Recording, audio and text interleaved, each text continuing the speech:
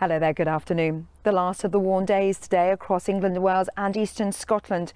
Through tomorrow we'll see much cooler air. The cooler air is coming in behind this rain band, pushing down towards more central parts of Scotland as well as Northern Ireland. Ahead of it, more cloud, a few showery bits and pieces, particularly for northern England, Wales as well as the West Country. And we could see a shower in the southeast later. Here temperatures 26 Celsius, 14 in the north.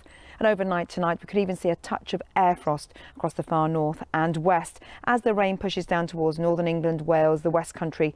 Showery bursts likely ahead of it as well. And that leads into a showery day tomorrow, brighter skies in the northwest. Hello there, good evening. All change with our weather over the next 24 hours. We lose the blue sky, sunshine and the heat across much of England, Wales and eastern Scotland. Today we've seen outbreaks of rain across Scotland, moving in across Northern Ireland, a stronger wind here. That rain pushes towards northern England and Wales overnight. Showers break out ahead of it through this evening and towards the early hours of the morning. So a wet start to the day for England and Wales, and we will see some showers across Scotland and Northern Ireland. Cooler here as well, but some sunshine coming through. Elsewhere we hang on to the showery bursts of rain and these temperatures struggling wherever you are. And the rain hanging towards the west of the UK, that's what we'll see on Thursday. I'll see you later.